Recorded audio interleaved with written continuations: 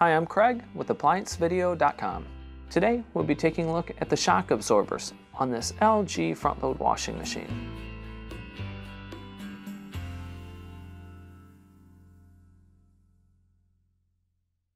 Stop. Before beginning any repair, always be sure to disconnect the power to the appliance. It is also recommended to test the outlet for the proper voltage. Remember to also turn off the water. The main reasons why you'd be replacing a shock absorber is that the unit is making a clicking noise as the drum is popping up and down, or it could just be shaking a lot when it goes into spin or just wash. Now, click on the link below to view this repair video.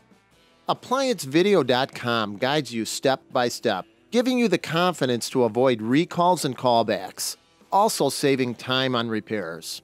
Whether you're up against an uncommon repair or the latest appliance on the market, our videos have been created with you in mind. Our growing library of videos have been produced using our factory-certified technicians who have extensive infield experience over the past 30 years. ApplianceVideo.com provides high-quality repair videos that anyone can follow, regardless of their skill level. We are here to help. Click on the link below to view this repair video, and let us help you do it right the first time.